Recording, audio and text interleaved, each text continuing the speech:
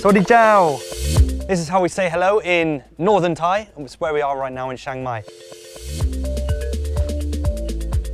My name is Jack Brown. I am British born, but I've been living in Thailand for the last 8 years. And I'm here to discover local tourism, local communities in and around Chiang Mai. And we're gonna go on an awesome trip.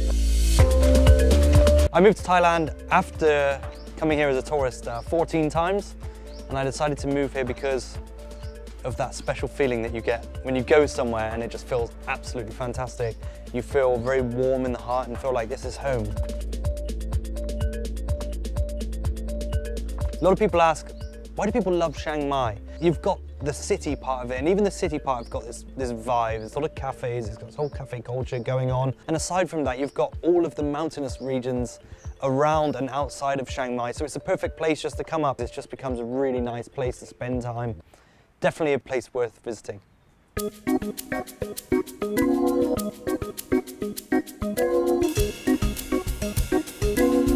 Monsoon tea. Here we are.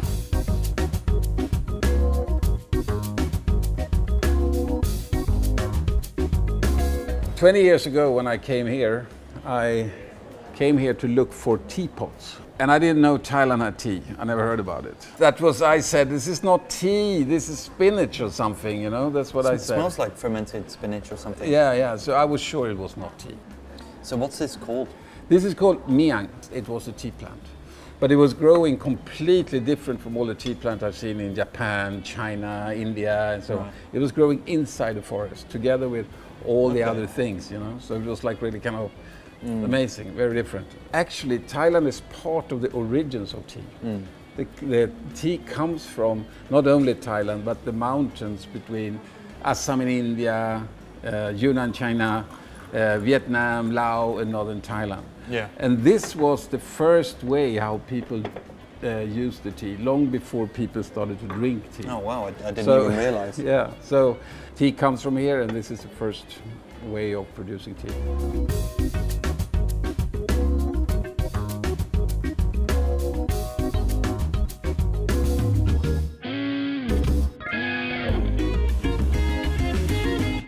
It goes really well with the nuts. Yeah.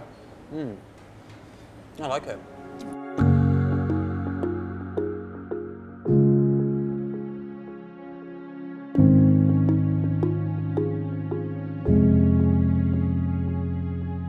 Tea can actually grow together with all the rest of biodiversity and so on. So 10 years ago I started Monsoon Tea. And we want to specialize in tea from Thailand, but only tea that grows together with forest or biodiversity and so on. Right. In this way the farmers can start to earn money again. And without cutting down the forest that grows around the tea plant. So that is our idea. That's fantastic. To be honest, this is the first time where I've actually gone all out to visit many different communities, engage and interact with the local people, learn about their way of life and how sustainable tourism affects them, even processing food, how they're able to source food, source ingredients for their local community, and just learn about what they do with the produce that they get. Do they sell it? Do they eat it themselves? How do they make a living from it? So I must admit, this trip for me, it was very informative. It was a great experience. It's something I would definitely love to do again. So right now I'm here at the Black Kitch, which is Chef Black, that's his name, his restaurant here in Chiang Mai, which is holistic, local, artisanal cuisine. Not only Thai cuisine, Yeah.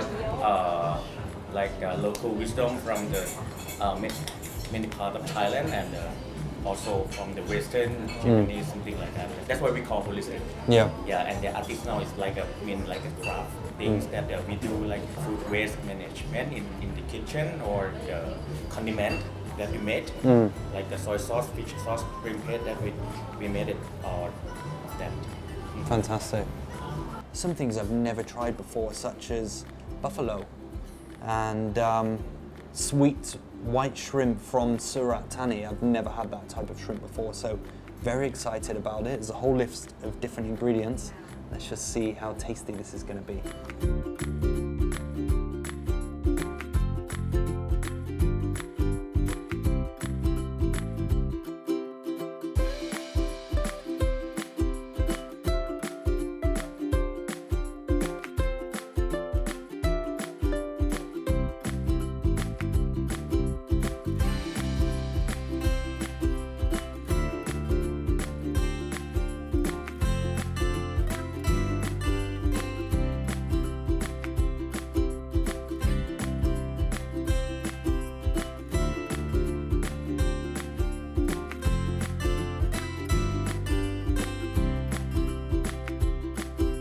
As we were coming in the entrance just now from into Chiangmai Lana Hotel, I noticed these sort of old buildings and like sort of small warehouses or whatever. It's sort of made me intrigued and curious to know what did this place, or what was this place before it became a hotel? Yeah, it's pretty unique, right? So this place used to be a tobacco processing estate. It started in 1955. Basically, a royal family from the north of Thailand, they just started this project. My father actually took it over in about 20-30 years later. Right. About 5 years at that time, and I think the business did not do well. The farmers, like, they started to change to from growing tobaccos to other fruits, and some of them even stopped like doing agriculture like at all. So we had to stop that business. So it was your father that conceptualized the idea to change it into a hotel? Yes.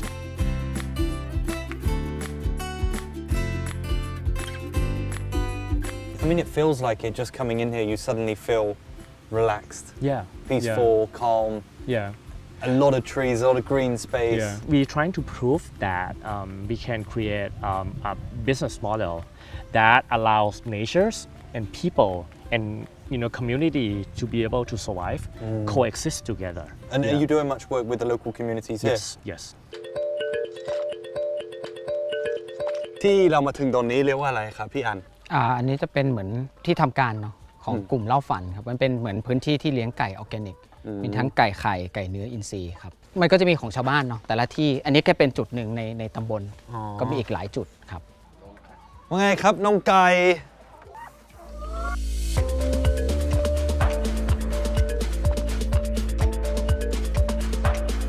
We're going to collect some eggs. Oh, look at this. ผมไม่กล้า This is like, it feels like it's almost been boiled. So within the forest, actually, there's some ways that the communities try and protect these trees, and one of them is here. So by putting this wrap around it, it's actually something which kind of tied into something a bit more auspicious or religious. It's going to make them actually not want to cut the tree down because they might think that it's valued higher than just being a tree. It sort of almost has some sort of religious entity. So it's a way of protecting it by using culture and beliefs. ไปตอกน้ำบันดาลใต้ดินขึ้นอยู่ที่บ้านนะเก็บ6 7 8 บาทสุดท้ายเมษาพฤษภาติดลบค่าไฟสูงเก็บชาวบ้านไปมันไม่พอทีนี้รักษาปลาขึ้นมาก็เอาน้ำตัวนี้ไปใช้ลดแค่เหลือหน่วยละ2 บาทจาก7 8 บาท What our guide's telling us here is that they managed to install this water system, I think 30 or 40 years ago. It's actually bringing fresh water down from the mountains, and it's almost sort of breathed fresh life into the forest, and that's why over the past 30 years there's so much more trees and vegetation here. This water will go all the way down into the community, so the houses, people living there actually use this fresh water from the mountains for all things: household, cooking, eating, cleaning, drinking. Looks crystal clear, looks very clean. Kind of makes me feel a bit thirsty actually. อันนี้ทำอะไรครับทำไข่ปาล์มครับผม We're making kai pam. I'm not really sure what that is, but I think it's some sort of omelette, right? This is what you call extremely fresh egg. This is just less than an hour old. There we go, got some fresh salt.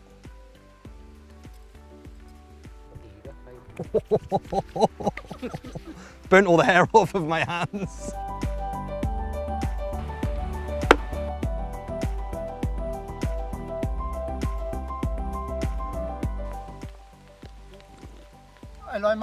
Oh, it's delicious. Alloy. Okay.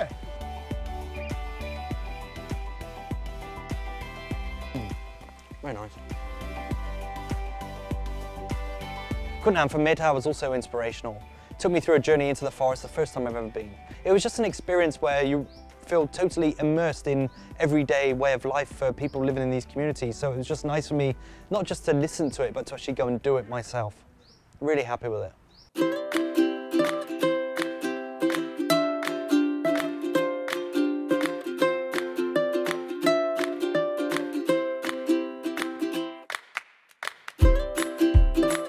ผมมาร้านนี้ผมจะเป็นลูกค้ามาช่วยสนับสนุนด้วยกันซื้อวัตถุดิบหรือซื้อของมาที่นี่ปลูกเองกินเองทำกินเองก็จะได้รู้ว่ามันมาจากไหนใช่ไหมรู้ที่มาที่ไปใช่ไหมคะได้ซื้อข้าวจากชุมชนไหนคุณกินข้าวยำที่ร้านเราคุณได้สนับสนุนคนที่พัทลุงกินตามฤดูกาลหมายถึงว่าถ้าคุณรู้จักซีซั่นรู้จักเวลาของมันคุณจะไม่ขี้โกงไปใช้สารเคมีจากจานอาหารเล็กๆของเราจากปากจากลิ้นของเราคุณตอบได้เลยว่าคุณสนับสนุนใครบ้างอาหารในระบบแบบไหนที่คุณยังอยากจะช่วยสปอร์ตภาษาอังกฤษน่าจะเรียกว่าเป็น trickle down economics นะครับ It's not going to destroy the nature or it's not going to be in the form of industrial farms or fertilizers and pesticides things like this so it's natural product organic product also supporting local communities farmers from all over the country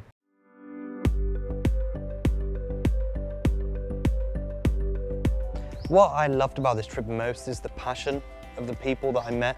It seems so many people really care and they're really aspiring to do things that are more sustainable, not just for their own local community, but for the country as a whole. Make people understand where humans have gone wrong over the last few decades, where we're choosing to buy our food from now, what we're putting into our bodies. Things like this which really open your eyes and open your heart and you think, and engage of acts of responsible tourism, where we can actually learn, not just expose ourselves for a new experience, but we can learn about the ways of life that people are doing in these communities and how we can bring that into our life and add value into our lives. So I think this type of tourism, responsible tourism, sustainable tourism, is something that people are beginning to open their eyes up to a lot more. And Thailand is a great choice. If you're interested, you can do so much more than that. And why Thailand is so amazing is because it never does cease to amaze you. Just when you think you know everything, you've seen it all, you've been to Thailand, you've tried it, you've tested it, you've done it, there's still so much more that you can learn, so much more that you can see, and that is exactly what I've done here in Chiang Mai. So for me, this experience has definitely been amazing Chiang Mai. Amazing Chiang Mai. Amazing Thailand.